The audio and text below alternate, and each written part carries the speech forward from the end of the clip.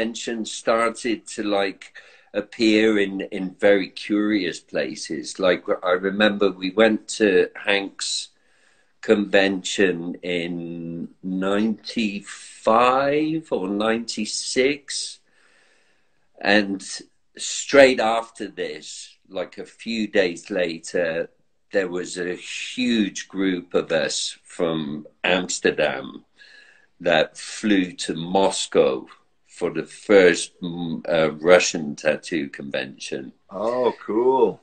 So this was great because this was a whole bunch of people on a plane for four hours to get from Amsterdam to Moscow.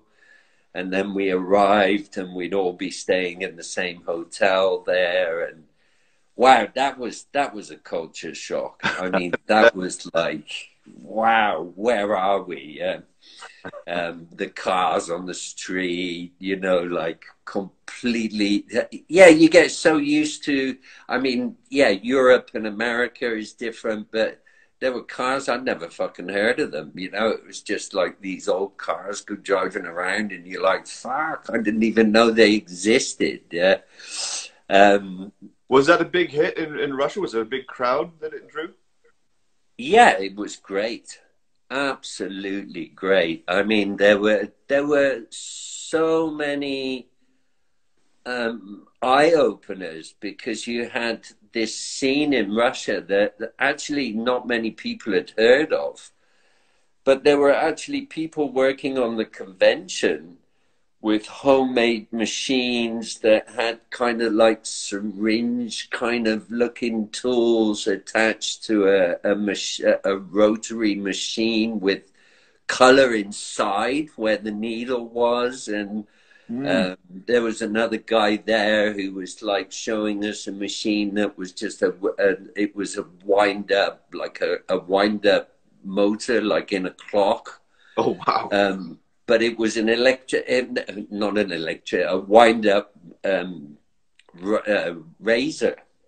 Oh, wow. And they turned that into a tattoo machine. Clockwork wireless tattoo. Exactly, exactly. So, yeah, there you go. For all the people using battery-operated stuff, I mean, there's alternatives when you ain't got no batteries, right?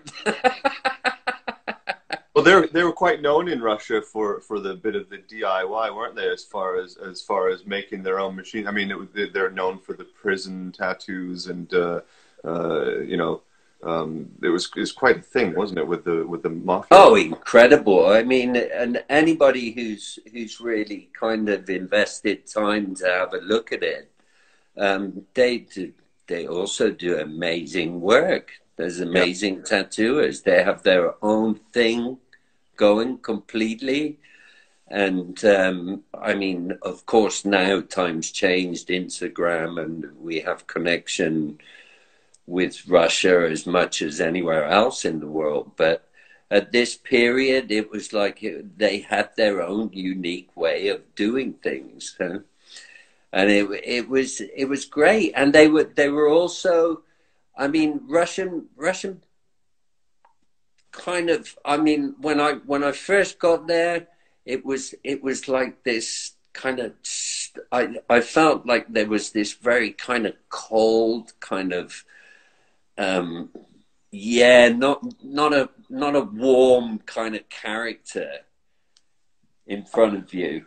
I mean, I remember walking around in the hotel and, you know, looking at the girls while we're checking into the hotel, and I'm looking at the receptionist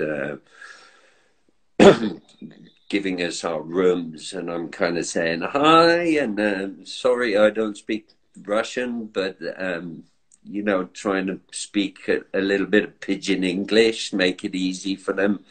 And I was looking at her, and it was this stone cold face. And I remember walking away thinking, wow, this is going to be my mission this weekend, just to get a little smile out of this girl, you know. It's which I did manage. Nice. But, what was it that finally cracked her? Oh, I can't remember in the end. I think it was my persistence.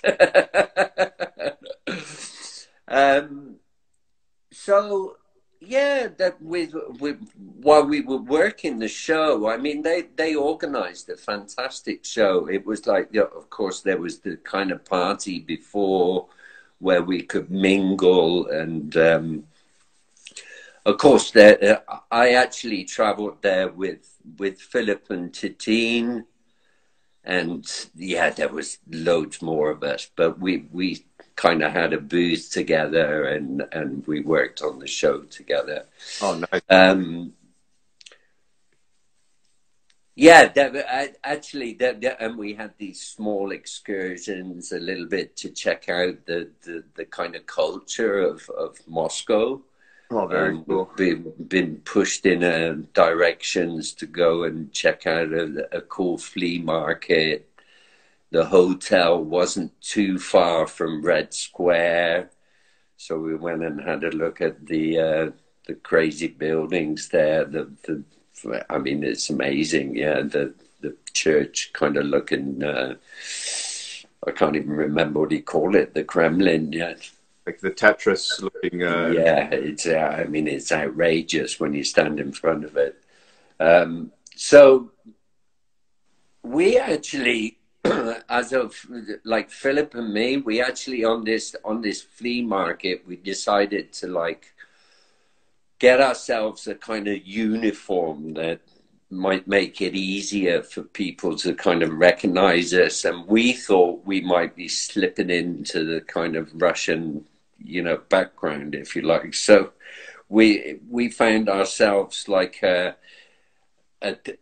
KGB coat and hat. And I think Filip had like a special forces tank commander coat and hat, and so we both had boots on and jeans, and we'd be walking around like we were something out of the military. Oh, that's hilarious. If I think back, I'm not sure if it was such a wise kind of decision, but yeah, we didn't get into any trouble really. It was.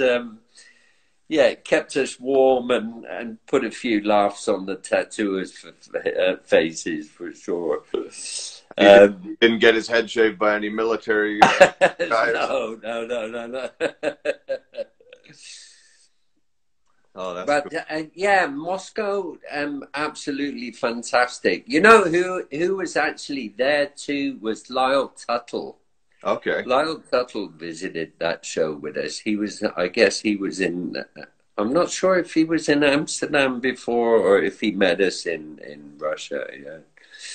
But yeah, amazing. And I remember one night there was a choice to go to like a Russian club kind of discotheque thing where they wanted to make a party, or you could go with the Night Wolves, which is a Russian motorcycle gang, to their clubhouse in Gorky Park. So there was like a handful of us that just said, yeah, I want to go to Gorky Park, So we got picked up in these vans and driven through Gorky Park by the river, and it's huge. It took a little while to get through, but it was weird. There were like these kind of military checkpoints where the car would stop, and there would be guards opening gates, and then you go in, and then it would happen again, and then we arrived at their clubhouse, and it was like this huge amphitheater, disused amphitheater that went down towards the river. And so their clubhouse was right at the top, and they'd made a huge fire, and they were like just crates and crates of drinks there. And we stayed there. Exactly, crates and crates of vodka. It was hilarious. It was like looking at, where is there some water or Coke or something to mix with this stuff? No, and it was like, oh, okay. So I mean, I can actually vouch for like the Russian. I kind of learned how to drink vodka at that thing, Mm. and it's after you've taken like 2 or 3 swigs of this stuff that it actually goes down like water. It's actually quite dangerous. So you're there and they've got these small Coca-Cola sized bottles of vodka and it's just that you can swig back on this stuff. It was very interesting. But there was many tattooers there and yeah, these motorcycle gang, the Night Wolves, they took us also into their kind of garage and showed us all these old Russian motorcycles, and it was brilliant. I mean, they were top hosts, absolutely fantastic, and this setting in this old amphitheater, and it was magical. Yeah. Oh, very. So yeah, this was like Russia.